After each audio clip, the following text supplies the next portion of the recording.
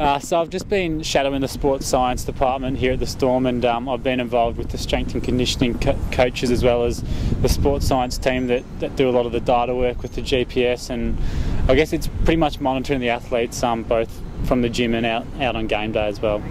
And you've been working with a cricketer over the past week or so in Ian Holland. How has he been for you? He's been fantastic. He's been fully put in straight into it. He's collected a lot of urine samples. He's probably over that at the moment, and he's be out here in a minute just helping to set up with the GPS, but no, he's got the full brunt of it. The boys are happy to have him here and have gotten a few tips in terms of their bowling techniques and batting over the last few days, so he's been going really well. And what have been some of the key learnings that you've been able to take away? I guess the key learnings from this experience is being able to apply it to a real life scenario. I've learned a lot of that at university in terms of learning about stats and GPS and how that works and monitoring the athletes, but now it's been really good to, I guess, apply it to a real life situation and see how it works in the real world. Now I know that some of the Storm boys are pretty keen cricket, both players and fans of the game. Is that what you found as well? They are actually. They have every away game they play like a little scratch match cricket game. So we've been having a few hits in the gym and a few throwdowns here and there. So they actually do enjoy it. I dare say you've been pitching the ball up.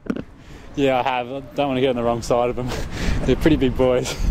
Is it good to get some, I guess, influences from different sports? I think it is. I think if you confine yourself to looking at just your particular sport, you miss out on potentially a lot of good things that other clubs and other organisations and other football or just sporting codes in general are doing. So we'll look to a lot of different resources and a lot of different areas to see if we can improve and get the best. So yeah, definitely. It must be quite intimidating inside the gym with what they must be pressing. Yeah, it is. It's very impressive. Their leg strength is ridiculous. The first day I was here, one of the boys was squatting 230 kegs in the gym, so it gives you a fair idea about how much emphasis they put on lower body strength, but they're massive, yeah. Does it compare with Aaron Finch? Finchy's probably in this department here. He'd be pretty good in the scrum, I reckon. And in terms of your own career, what sort of inspiration has it provided?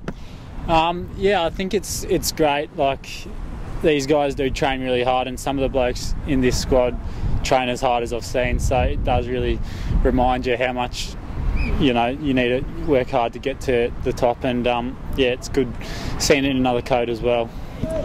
Well, thanks for being with us, Ian, and all the best with your remainder of your time at the Storm and for the season ahead. Thank you. No, it's been a pleasure. Thanks for everything. Cheers.